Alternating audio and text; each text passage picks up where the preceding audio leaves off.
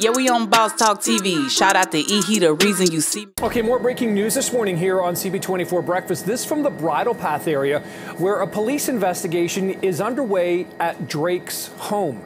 Chopper 24 is above the scene this morning. It shows the street shut down just outside of 21 Park Lane Circle. That property belongs to the rapper. Crime scene tape can not only be seen outside, but also in the front courtyard driveway of Drake's home. It's not clear at this point what the nature of the investigation is. It's also unclear if this is connected to an overnight shooting that police have told us about in the area where shots rang out. This is in the Bayview and Lawrence Avenue area, which is in the sort of general area of Drake's home. So this was just after 2 o'clock this morning. In this case, one person taken to hospital with serious injuries. Investigators say the suspects left the area in a vehicle. Once again, no official word from police if there is a connection. We are working on that. We have our Courtney Hills making her way now to this scene. Again, Drake's home, police investigating. We'll have much more throughout the morning here on CP24. Begin with breaking news. Developing story out of Toronto. There's currently a large police presence outside of the home of Drake after reports of an overnight shooting in the area. Here's a live look at the scene now. This is outside of 21 Park Lane Circle in North York, well known to be the home of the Toronto-born rapper. Details are still very limited, but police have confirmed to City News that the person injured is not Drake. Officers responded to the shooting around 2 this morning. One person was rushed to hospital with serious injuries. No word on the identity of that person. A suspect fled in a vehicle, but no description is available at this point. Stay with us here on BT for the latest. Oh, man. Check it, man. Boss Talk 101, man. Check it. Man, like I said, man, this is crazy. Big Drake fan, big man, want to first off hope everybody is doing okay in the situation, man. You know, a lot of times when the gunfire start, the whole thing, you know, get real serious. People get to moving real fast. Man, hey man, listen, a lot of people hit me up. Make sure you guys like, subscribe to Boss Talk 101. They wanted me to speak on it, share my insight on what I felt about it. I hadn't been speaking on the beef, the battle rapping, because I was like, I ain't gonna get in there. But now somebody that got shot. Okay, now it's like, okay, now I'll give you my opinion on it, man, because I love hip hop. You know, a lot of people speculating, shooting at the fact that maybe Kendrick done it. I also got a text. Somebody said that his store was vandalized, Drake's store. There's a lot of stuff going on here. There's a lot of moving parts to what's happening with what's going on in Toronto right now. I know, you know, I've always talked about Kendrick and Drake on my show. Boss Talk 101 has always, but I never seen, you know, when I got kind of offended in the beef, in the battle rapping, because I'm like, okay, them boys, they just, you know, making noise. They trying to figure out a way to, you know, get people to, you know, chime in. But it got a lot personal. It got to talking about daughters and sons, as they always do. And there's this whole thing, ain't no rules in the battle. You just do what you got to do to win. But is this related to Kendrick Lamar at all? This shooting, this late night shooting in Toronto, in a whole nother country? Come on, man. I don't know, man. You know, I know OG PIRU, he grew up across the street. Well, he watched Kendrick Lamar grow up across the street from where he lived. And it's just a thing where, you know, they come a little different. OG PIRU is the one I'm probably going to call in on this, because he's the type of guy that, he understands when things get rough, when bullets start flying. OG PIRU been around. He's seen a lot of things. So, yeah, I want to bring him on this and bring him in on this and just see what he thinks about it. Because it's amazing to me how somebody could even, you know, get this caught up and let something like this transpire, man. So it's crazy to me, man. I'm trying to figure out what's going on. Let me try to get to the bottom of this. You know what I'm saying? Or what he... It's crazy.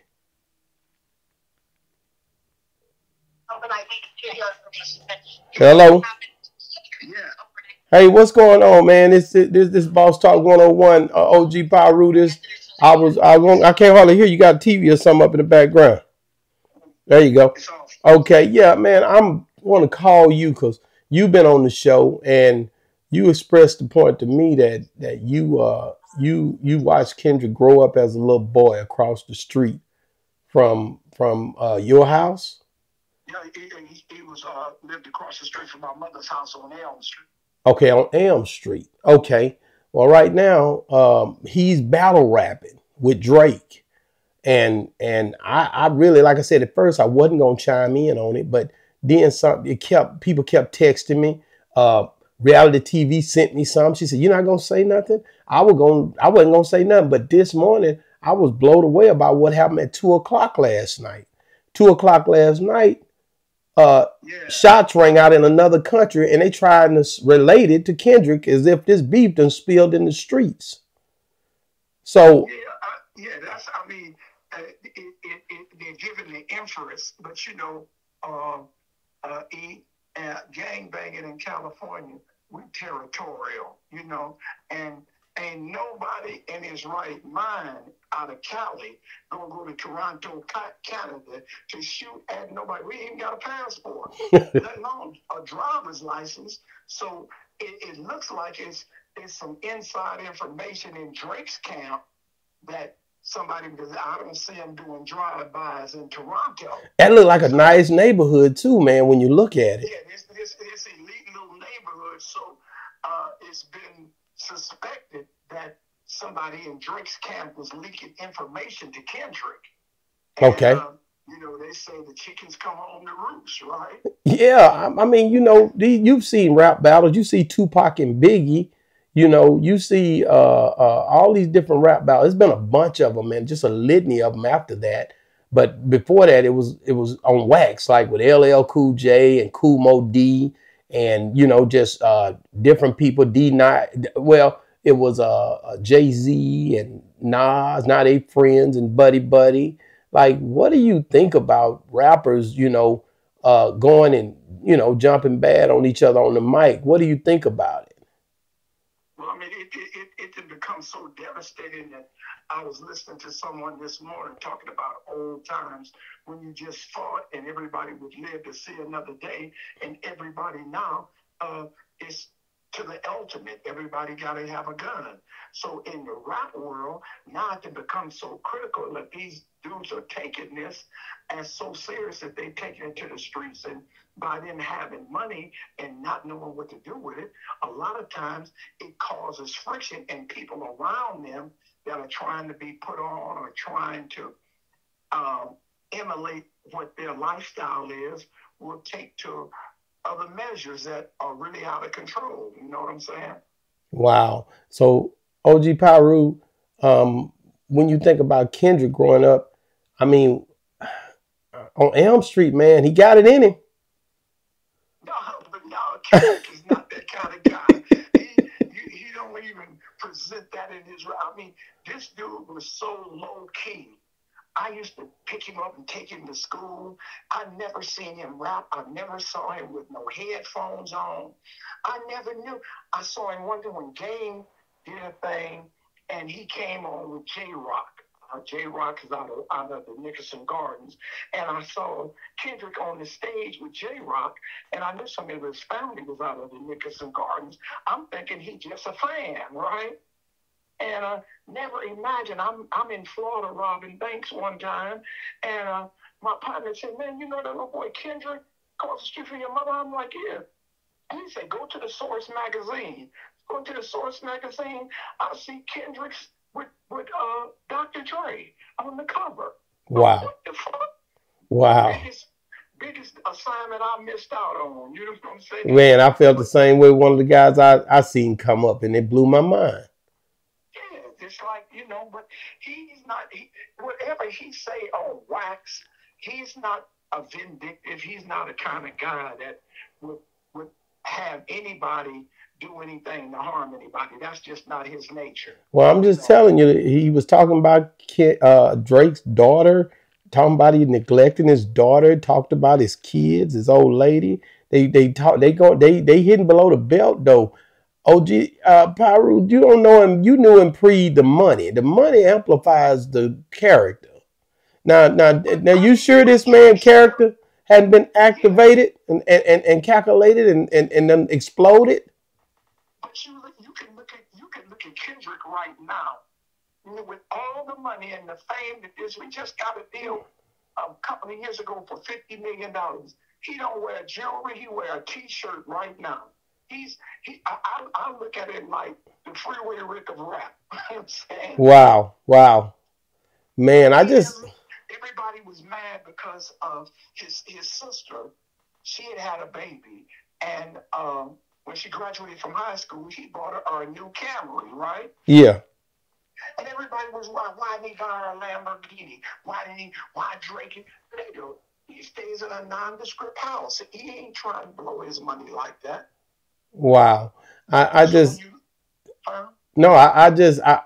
look at, man, you know, now somebody got shot. I don't think they was in stable condition. It seemed like it was a security or something got involved in some stuff, man. And like I said, they might have found out in the camp who was in there giving that information, because Kendrick knew stuff that was happening almost in real time. Okay, and like, as I'm saying, it may have been somebody in house. It could have been somebody. I would there to stake my reputation on Kendrick having somebody going and shoot at Drake's house or shoot at Drake. That ain't just what he do. In Toronto, right? In a whole nother country. In a whole nother country? Yeah, you know, and I don't believe anybody could do that for Kendrick and expect to get something out of it, because it wasn't authorized by him. So I think that's some in-house happened with Drake's camp on some stuff that they got an inner battle or a distrust for somebody, and somebody got it. They said this morning the guy was in serious condition. So who was at their house at 2:00 in the morning? I don't know. That's when it happened. That's when it popped off. So yeah, so like 2:00 in the morning, they don't even know whether Drake was there or not. Yeah, that's crazy, man. It's a crazy thing, man. So the only thing I know is, man, we gotta try to figure out, like, you think Kendrick gonna get up off of him now that this doesn't happen, or you think he gonna drop another song? They've been dropping songs every night, back to back. If I was Kendrick, I'd drop another one. Go drop one and go knock him on off. He already stumbling. Might well go and try to knock him down, huh? Knock him right on down. Man, I tell you, man, like I said, man, I always call you because, like I say, you and Kendrick being neighborly, you know, your mom staying right across the street from him. I just wanted to hear from you just to see if he was on that type of time. And you say he's not on that type of time. No, that ain't even his character. You know, if it had been Game or even DJ Quick, I could have said, well, okay, maybe one of the homies, but Kendrick ain't got that kind of makeup. You know what I'm saying? Yeah. So y'all heard that first right here. OG PIRU say that ain't the way Kendrick get down, man. So y'all gonna have to let him off the line on this one. Y'all gonna have to find somebody else, because he ain't going. Yeah.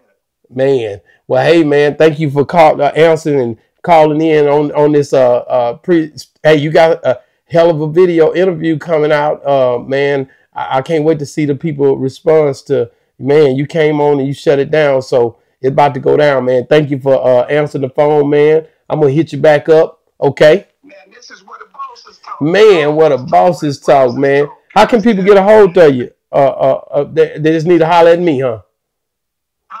I said, how can people get a hold of you? They just need to holler at me. Man, just holler. That's whenever you need anything from the Ayatollah Mob, get with Boss Talk. Boss Talk 101, man. What a bosses talk. All right, my guy. I'll talk back at you. Okay, for sure. So there you have it, man. OG PIRU said that Kendrick, he watched him being across the street from him, and he ain't that type of person. So, guys, make sure you guys get in the comments. OG PIRU called in. He said that's not what type of time Kendrick is on. The security, is developing stories coming out about the injured person, hey, man, listen, man, we just thank God nobody got killed, man. So, listen, man, make sure you guys let us know if you want to see more and more videos like these, man, where we just come in and conversate about what's going down, man, in the city, and especially when it gets When gunshots ring out, you got to call people who used to seeing and hearing about the gunshot and have been in those type of situations. Check it, man. It's been another great segment of Boss Talk 101, where the bosses talk. Yeah, we on Boss Talk TV. Shout out to E. He the reason you see me.